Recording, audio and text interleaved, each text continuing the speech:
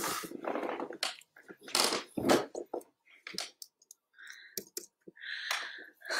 friends, it's Pastor Veronica here, and we'll wait for a few of you to get signed on, but it's Pastor Veronica here with Story Time with Pastor Veronica for you tonight.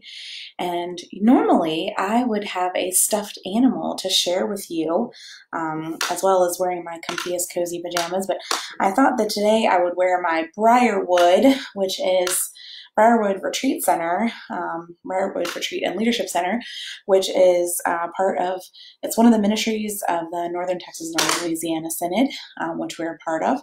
And it's in Argyle, Texas, and I have been there before, and it is such a great place. And so I thought I would wear my Briarwood shirt today because, I don't know, for some reason it was kind of rainy and stormy today, and it made me think of summer and being at camp, and so I thought I would wear it today.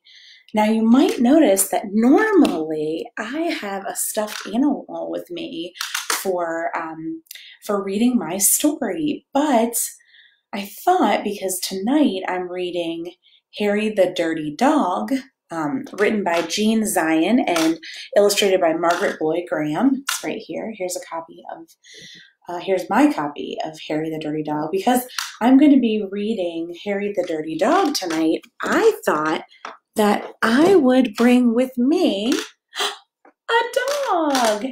Now this is not Harry, this is Pepper.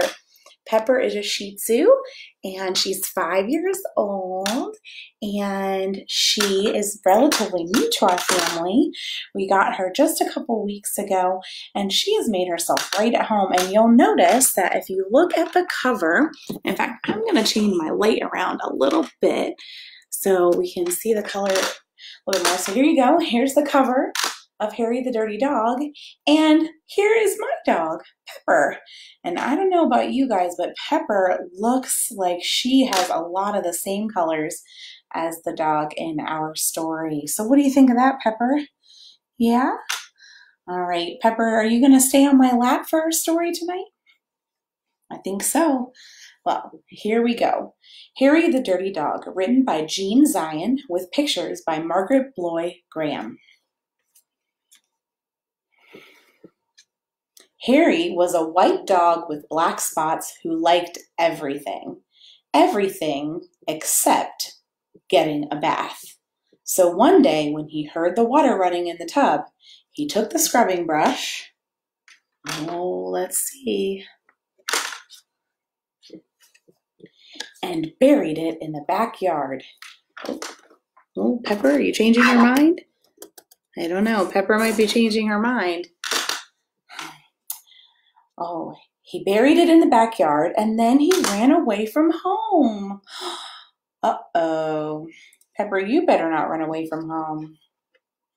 He played where they were fixing the street and got very dirty. He played at the railroad and got even dirtier.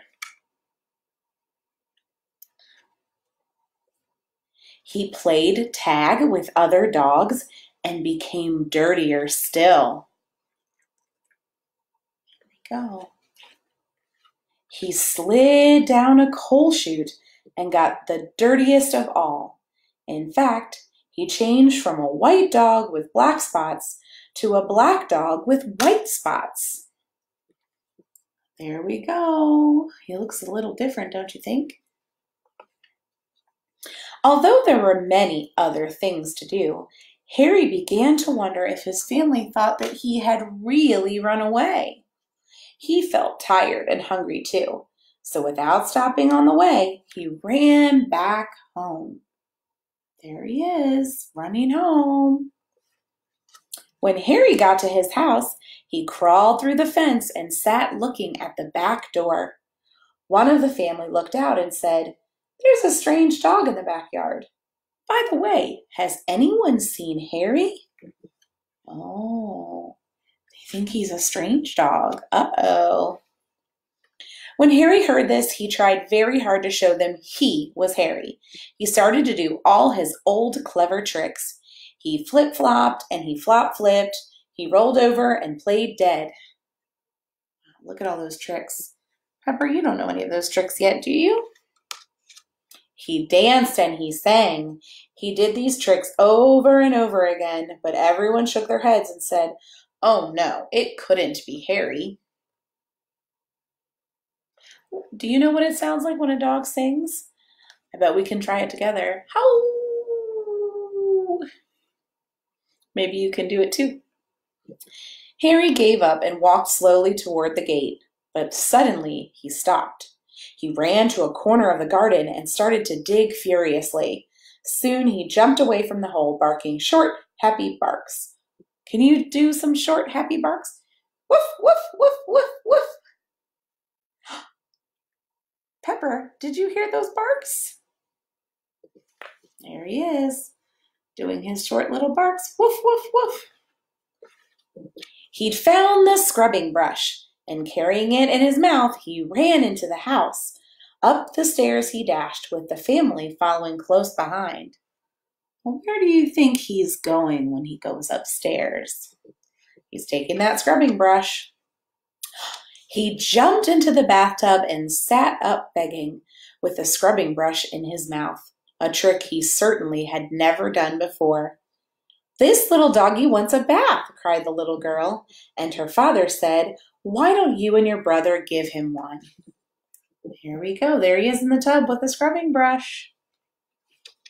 Harry's bath was the soapiest one he'd ever had. It worked like magic.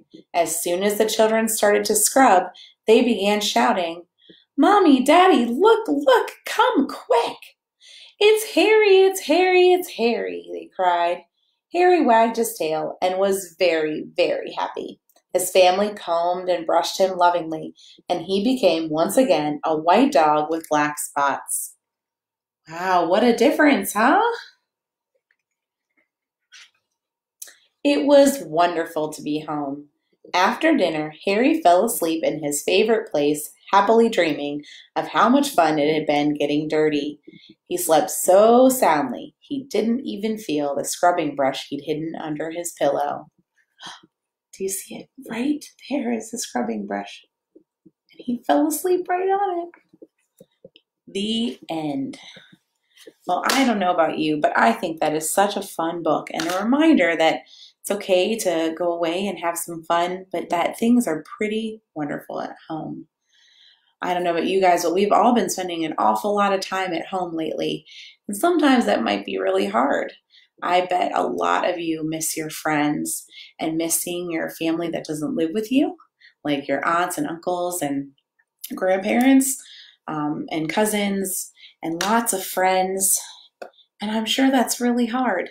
You know what? I miss my family and friends a lot too. But I try to remember how lucky I am to have a home where people love me and are thankful for me. Now, I don't know about you guys, but I don't have any trouble taking a bath like Harry does. I love taking baths. But I will say that Pepper, my doggie here, she is not a fan of taking a bath. So, if you are interested in learning more about Harry the dog, reading his story, you can check out Harry the Dirty Dog by Jean Zion with pictures by Margaret Bloy Graham. I hope you'll check out this book. And remember, God loves you, and Pepper loves you, and so do I. Good night, friends.